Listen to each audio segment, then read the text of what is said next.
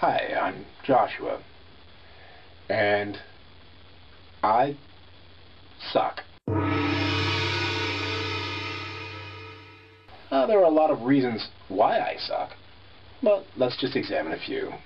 Now, on Saturday of this week, I leave for Las Vegas, and it occurs to me that aside from Canada, the United States is the only country to which I've ever traveled.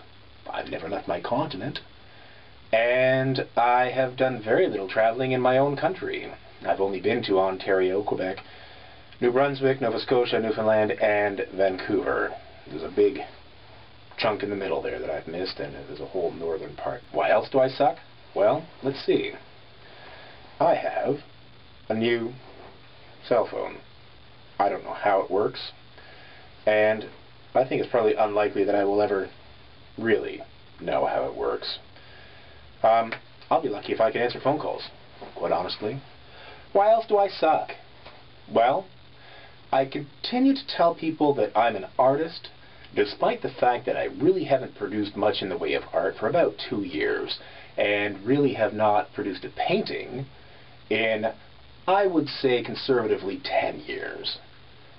I still have a bunch of paints, and I still have a lot of other supplies. I know how to use them. I just don't. That sucks.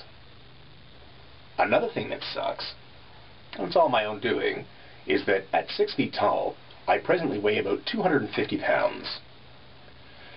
I don't think that I'm really fat, but I'm certainly overweight. According to Heart and Stroke Canada, I'm obese. I don't think that's true. However, at 250 pounds, I am 2.5 times the weight that I was when I started high school.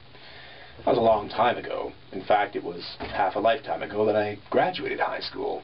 But when I did, I weighed 165 pounds. So, between then and now, I've almost become my high school freshman self, combined with my graduating high school self. That's pretty freaky. How else do I suck?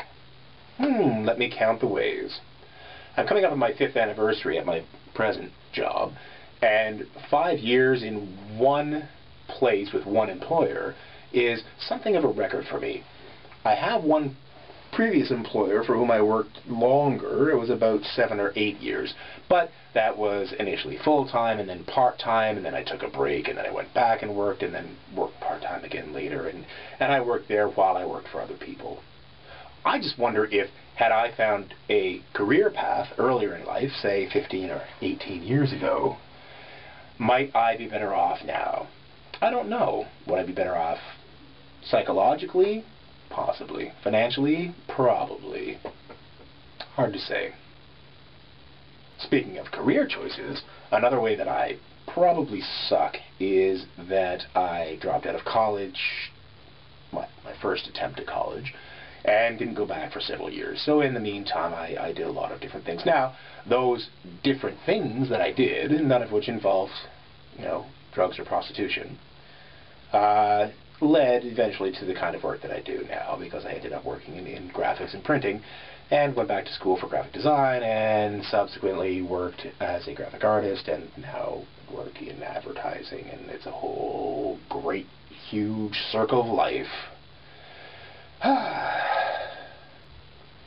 Another way that I suck is I keep making YouTube videos and nobody watches them. That's just sad.